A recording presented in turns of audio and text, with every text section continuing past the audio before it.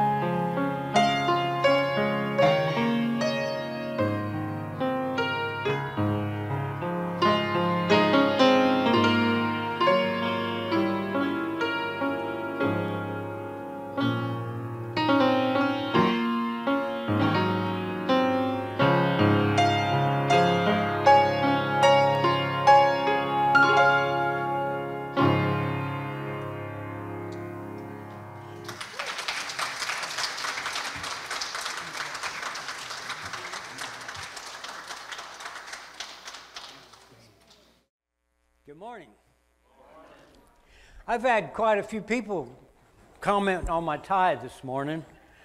I went in my closet and I seen a red tie and I says, no, they'd think I was Tom Moody. He's losing so much weight, you know. So I've never wore it before, but I've got a whole closet full of ties.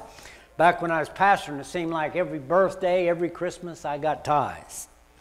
And the only time I wear them now is when I preach. I used to have to wear them all the time. This morning, if you would, if you have your Bibles, turn to the book of Thessalonians. All the T's are together if you're having a hard time finding it. Which I am. Thessalonians was a wonderful church. Many of the letters that Paul wrote were letters of correction, you know. But when I hear a preacher get ready to speak on the book of Thessalonians, I think that, wow, we're going to hear about the second coming. We're going to hear about the coming of the Lord. But that's not what you're going to hear, even though I'm ready and I hope you are. I've been on studying about walking for quite a while, and like I say, when the Lord put me over here to Thessalonians, I thought, wow, I'm going to get to preach about the second coming. But we're still going to talk about our walk. You know, Enoch walked with God. That's what I want to do. I want to walk with God. He was raptured. That's what I want to be. I want to be raptured. If you have your Bibles in Thessalonians, 1 Thessalonians, chapter 4. Finally then, brethren, we urge and exhort in the Lord Jesus that you should abound more and more, just as you received how you ought to walk and to please God. You know what commandments we gave you through the Lord Jesus, for this is the will of God, your sanctification, that you should abstain from sexual immorality, that you should know how to possess your own vessel in sanctification and honor, not in passion or lust, like the Gentiles who do not know God, that no one should take advantage or default his brother in this manner, because the Lord is the avenger of such, as we also forewarn and testify. For the Lord did not call us for uncleanliness, but holiness. Let's go to the Lord in prayer this morning. Gracious Father, we just so thank you for your word. Father, I don't know where we would be without this precious Bible. Thank you, Father, for it is the guide that we follow. It is our love. It is my love. I love this word. Father, as we come this morning, we'd ask you that your Holy Spirit would come and touch my lips. That the Holy Spirit would come and touch these, your people's ears. Father, for we have come, Father, to worship you, to speak of you and the Lord Jesus. And as the Word told us that we're to be abound more and more. Father, we just thank you today. We thank you for the pastor. We thank you for all parts of this church. There's so many, Father, that work so hard, and I have not enough time to speak each one's name. But Father, bless each one. You know them. And we thank you in Jesus' name. Amen. Finally. You know, that's like preachers talking about. He's over there probably thinking, finally, he's getting through. But that's not what the apostle means here when he says finally. And in most of his letters, he says this very same word because he's getting to a very important point that he wants you to know.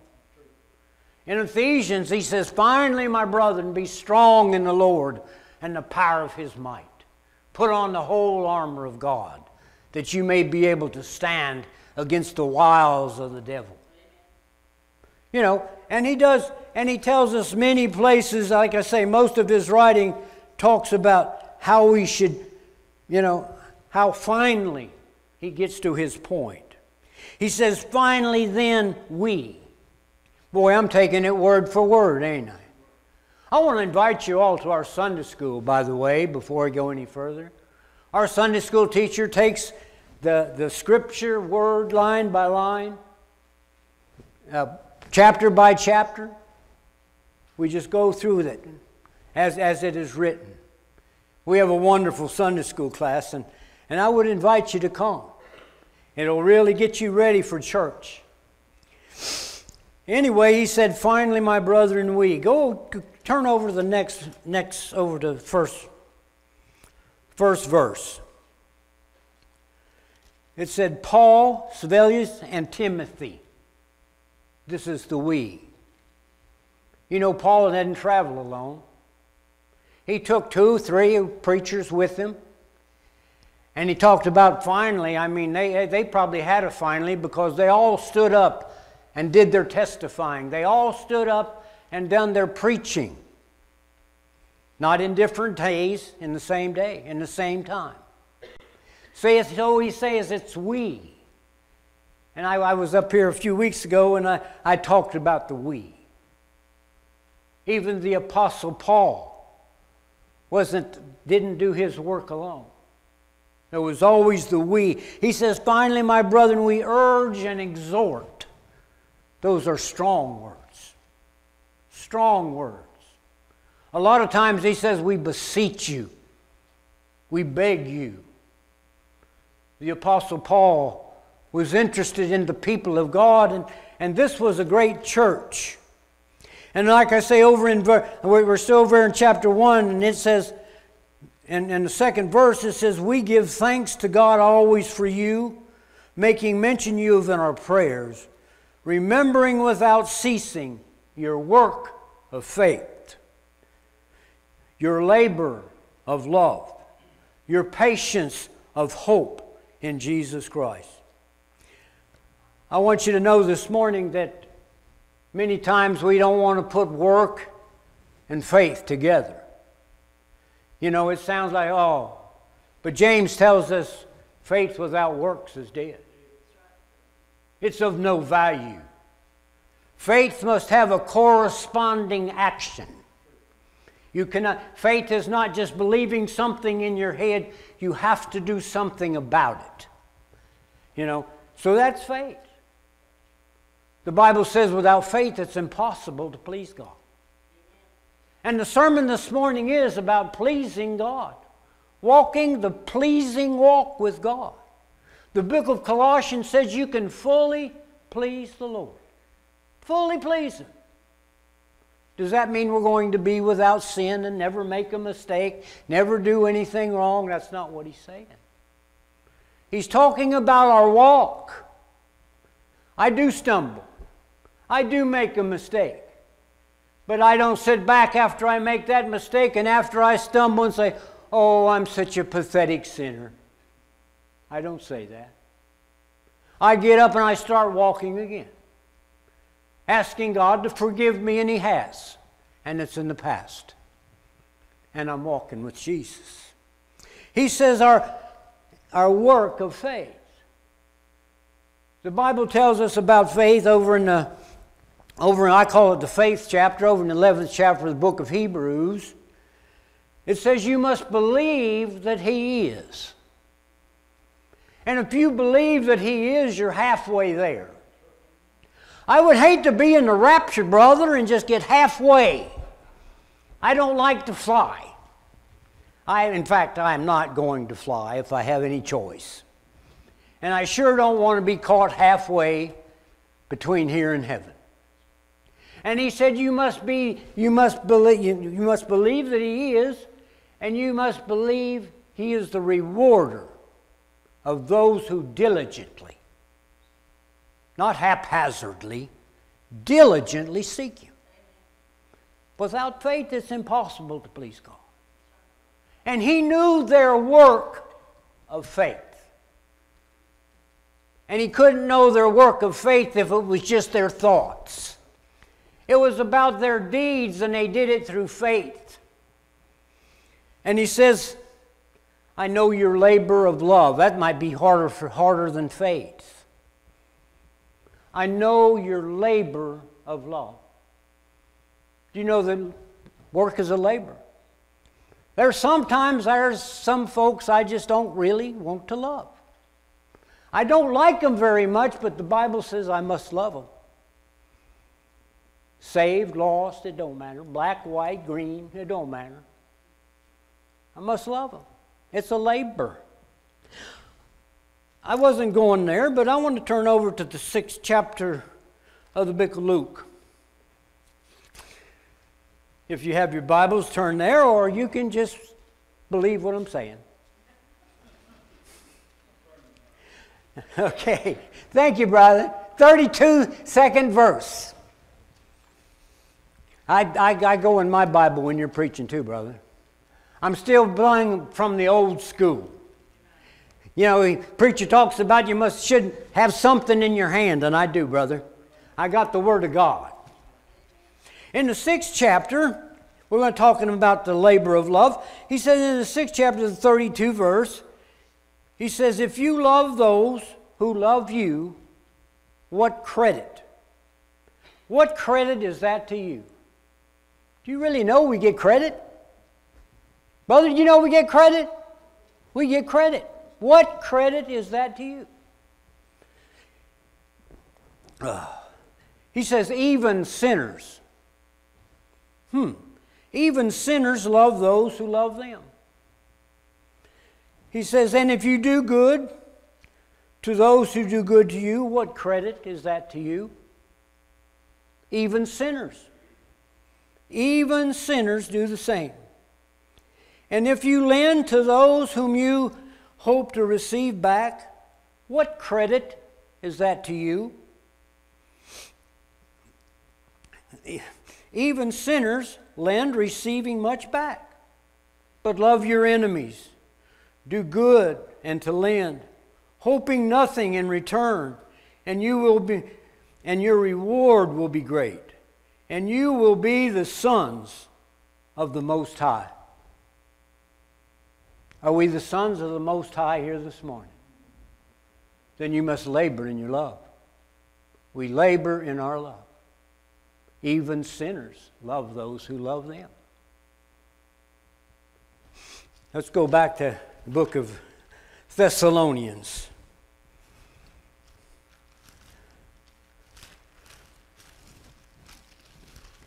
Boy, that's lost my marker here. Is it the New Testament? I don't read much of the Old Testament, my brother. I was reading in Hebrews just yesterday that it's obsolete. The law of Moses is obsolete. You know, there's those that are trying to serve the law of Moses and to serve Christ at the same time. They're trying to be in grace and they're trying to be in the old law at the same time. I was that way. When I was saved, God saved me from my sin. He delivered me. He took me out of bondage, the bondage of sin. But in the church I was in, there was so much teaching in the Old Testament that I fell into that category that I went from one bondage to another. I went under the bondage of the law. Thou shalt this, thou shalt that, finger pointed at you every minute of the day. What are 300, how many laws, brother? 332, is that it? 622 laws. And not one of it showed you good. Thank God.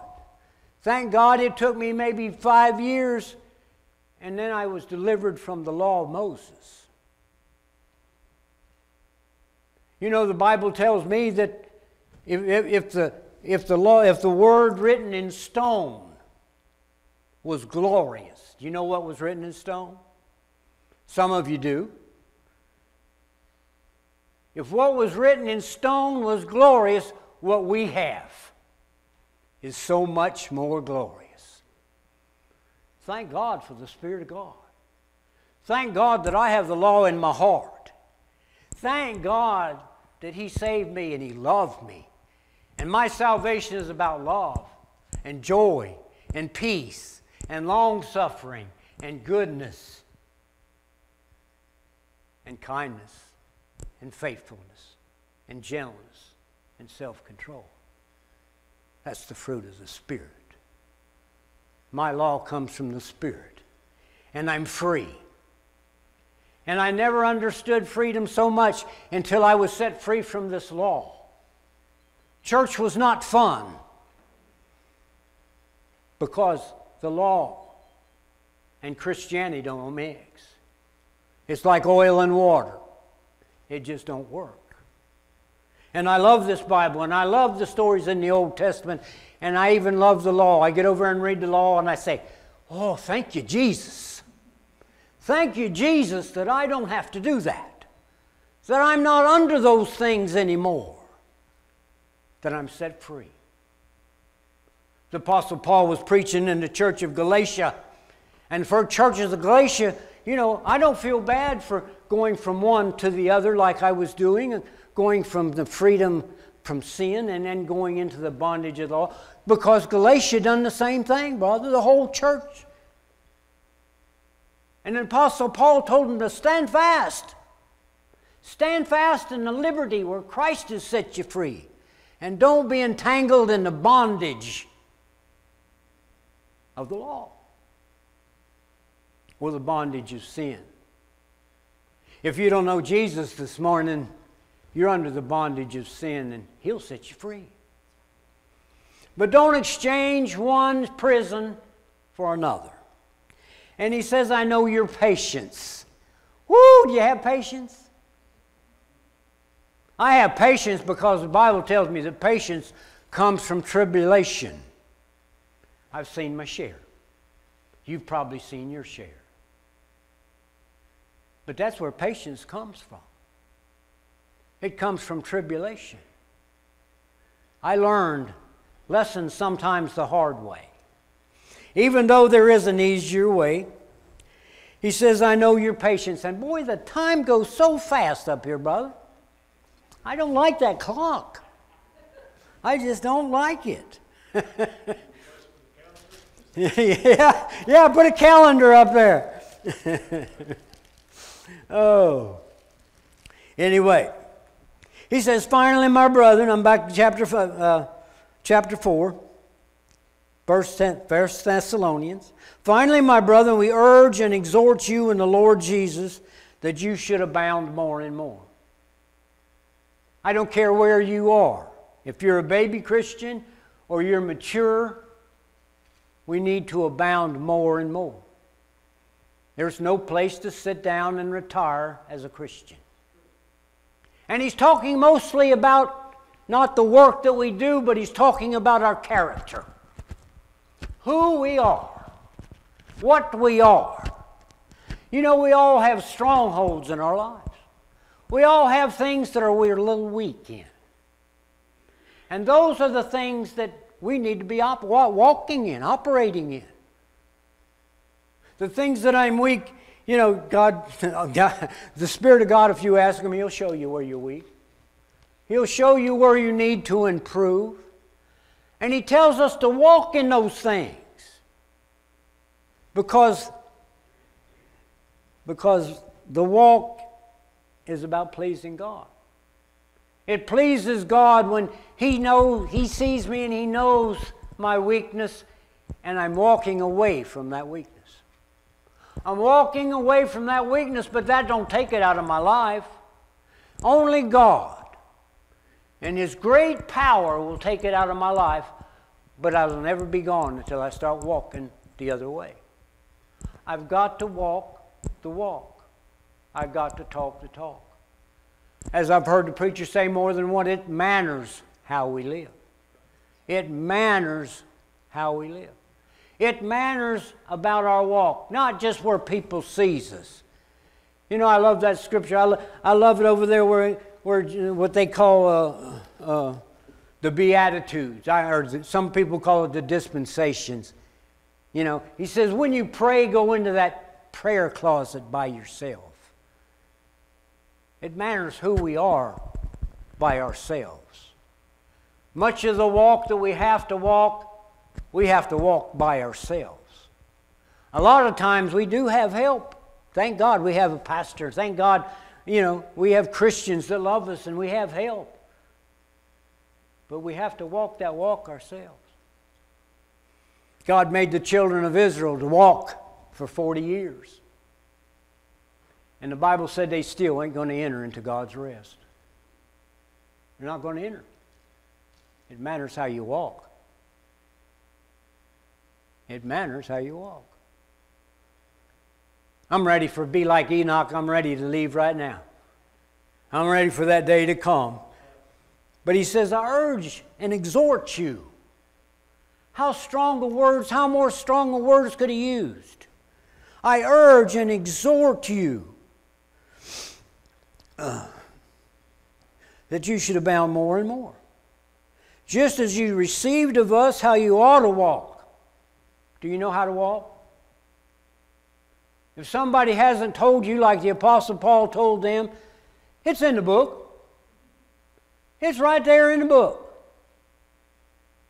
I don't walk by the law. I walk by the Spirit.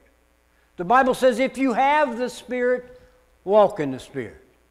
You can have the Spirit of God and not walk in the Spirit. You're walking in love, you're walking in joy, you're walking in peace, you're walking in long suffering.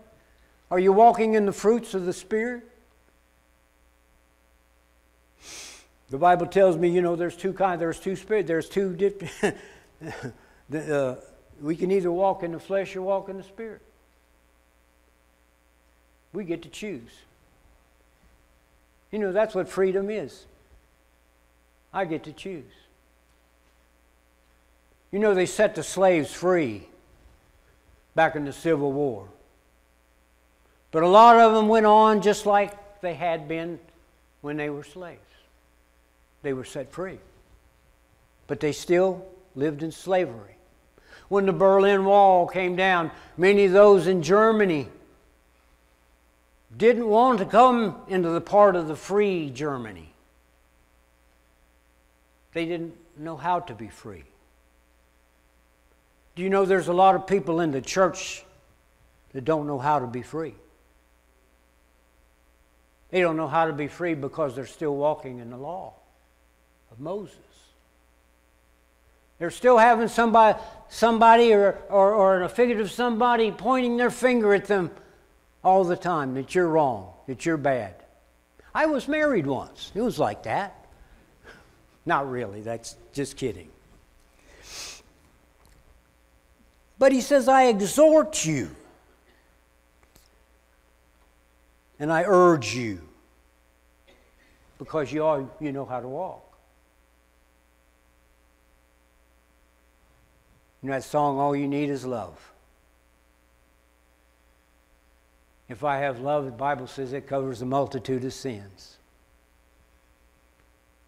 When did the church stop loving the lost? When has the church stopped saving souls? Through the power of the Lord Jesus Christ. The Bible talks about this day that's coming in the Thessalonians when Jesus comes back. And I got 1 minute. And he said there must be a falling away first. And if you don't think we're there, brother, we're there.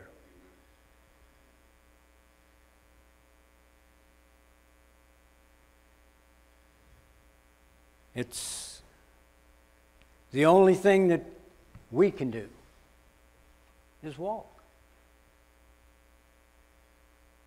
Walk. I still got 1 minute. I like that clock. And I'm going to say something I say quite often. I had a preacher friend, in fact, what a dear friend. He brought me, into the ministry. His wife used to tell me all the time, he says, preach me a sermon. But use words only if you have to. It's our walk. Too many of the Christians today, instead of letting people see you as the glory of the Lord and saved of the Lord, I'm just a sinner. I'm just an old sinner, so I am. Well, then you're going to be just like him. I want to be like him. That's what it used to be in the Christian church. Oh, man, I want to be like that. But we've reduced ourselves, it's false humility, and the Bible talks about this false humility. We are the sons of God. We are the sons of God, and it's time that the church starts walking as the sons of God and not the sons of the devil. It talked about walking in immoralness. And that's permissible in some denominations, in some churches. How can that be? There has to be a falling away first. Stand fast. Stand fast. Let's go to the Lord in prayer. Gracious Father, we just thank you for your word, and we just thank you, Lord, that you are the God that is coming soon. And Father, we, like Enoch, want to be walking as you went one way, Enoch went the same way. He was almost like dancing. Oh, Father, we just come and we see things that is going on in the world today. We see what's going on in the church today, and I mourn. The Bible said, blessed are those who mourn, and I hope you're mourning over some of the conditions that's going on in our church. I hope you are mourning over those who have been deceived and have exchanged one slavery for another. Oh God, help us to walk in this glorious, glorious gospel. You didn't set us free, Lord. You made us free. Thank you, Lord Jesus. Amen.